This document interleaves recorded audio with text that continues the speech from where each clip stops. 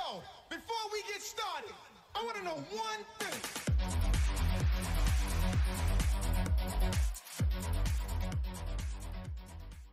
Hello friends, welcome back to my new video. Today I'm gonna explain why some games are not working in Windows 11. It's a new update. I had an issue and I fixed it. Now I'm gonna show you how it works. Okay friends, so I'm going back to the application and trying to open it up. See, it's not opening. I'm trying again and again. So to confirm that, I'm going to the GPU section. So usually if I open Valhalla, it will show over there. So I'm checking that.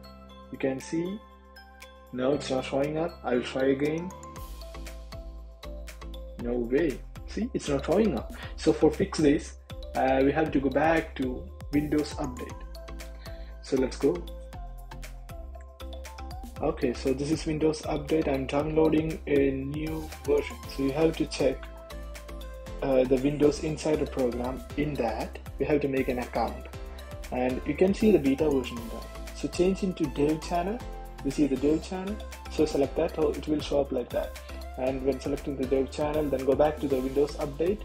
And you have to update the latest Windows 11 Insider preview. So what is the latest? Just do that. I'm downloading it. It may take nearly 30 minutes to do the updates. So guys, now I'm updated. You can see on the right down corner there is Windows 11 Home Insider Preview. So I'm up to date with everything. My dev channel is done. I'm trying to open my Assassin's Creed Valhalla. Let's try if it's open or not. Let's see. Okay, I'm waiting. Yes. See guys, it's worked. So if you find any issues because of the Windows 11 update, try my method. Maybe it will work. Most probably it will work.